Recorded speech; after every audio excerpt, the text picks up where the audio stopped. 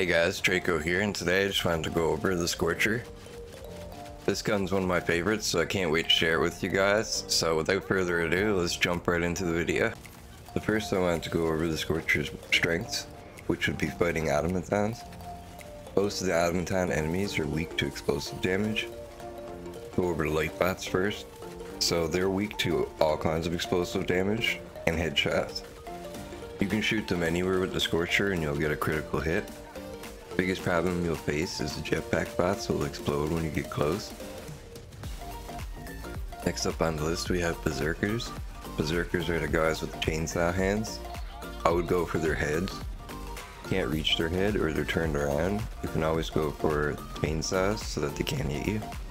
You want to be extra careful with enemies that run up close to you because the Scorcher has explosive damage, and if they get too close and you fire, you will hit yourself and you can even kill yourself. Next enemy type is the Strider, the Walker type mechs. If you shoot the front of them, it won't pierce the shield, but the explosion will hit the bot on the other side and take out the Striders. Next up we have Shield Devastators. If you shoot them in the shield, it will ricochet, but if you aim for the head, the explosive damage will do a critical hit. You can also aim for the arm to disarm them, so they won't be able to shoot you anymore. You can shoot them anywhere and they'll still do damage. Next we have another variant of the Devastator, the Rocket Devastator. I tend to aim straight for the missile launchers, but you can also go for the head. Take out the missile launchers, it'll die. And the last variant of the Devastator would be the Heavy Devastator. Just like the Shield Devastator, you can go for the head, but also hitting them anywhere will hurt them. Next enemy would be the tank.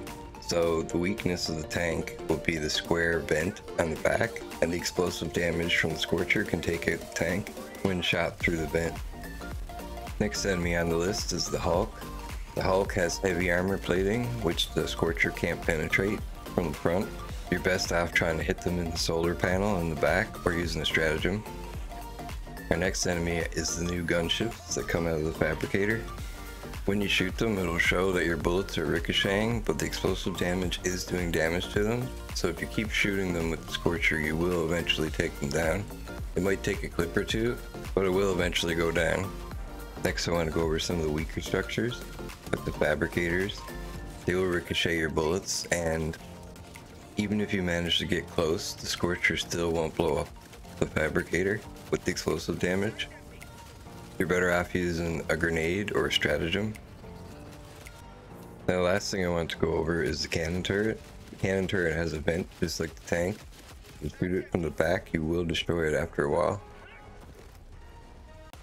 Next thing I want to go over are the bugs with the Scorcher, which would be the Scorcher's bigger weakness compared to the adamantines. Bugs have a lot of swarmers that will run up to you, and if you shoot them point blank, it will blow you up. However, if you shoot them from a little bit further away, you will actually take them out fairly quickly. Next up we have the Brood Commander. The Brood Commander's weakness is the head, and because of the explosive damage, when you shoot them in the head, it actually hits the body. This stops them from charging you headless. Next enemy on the list is the Stalker. The Stalker takes a ton of head damage from the Scorcher. Up next is the Charger. It has heavy plating on the front unless it gets blown off. Go for the legs. If not, go for the butt. Next up is the Bile Spewer. You're going to want to shoot them in the sack to make them explode. Last but certainly not least, we have the Bile Titan. The Bile Titan is completely heavily armored unless it's been hit by an explosive. I would go for any exposed parts or underneath the shell. You'll find 2 sacks that you can explode with a primary gun. This won't kill the Titan, but it could finish it off if it was already weakened, or soften it up for an ally stratagem or your own stratagem. Even a well-placed rocket will take it out after you weaken it up a little bit with your Scorcher. Next up I want to go over the terminate structures. You will not be able to destroy a bug hole no matter how many times you shoot with the explosive damage from the Scorcher. When it comes to Shriekers, the Scorcher won't do any damage to their nests, it'll just ricochet off. You're going to need a stratagem or some kind of explosive. The next structure up on the list is the Spore Spewer. You actually can destroy this with the Scorcher. Just shoot it a couple times and it'll be destroyed and you can see the map again. Some bonus tips that I have for you guys with the Scorcher. is if you have dynamic aim on, this gun is actually really good in first person.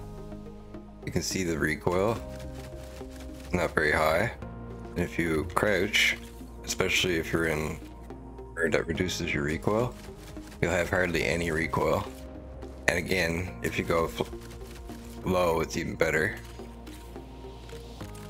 Now besides that, if you hold R on PC, you get a flashlight. You can turn it on auto, on, or off. This is really useful in the dark areas of the map, and it can also let you see through smoke a little bit. And the last thing is, you see this laser? You see the laser sight?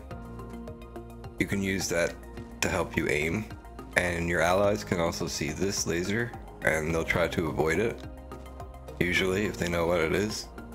So that can help with not hitting people with friendly fire. And I want to thank you guys for watching the video. I really appreciate it. It helps the channel out a lot. Don't forget to like, subscribe, share if you want to see more content. I'm going to put out more of these guides soon. So thanks for watching, and I'll see you guys soon.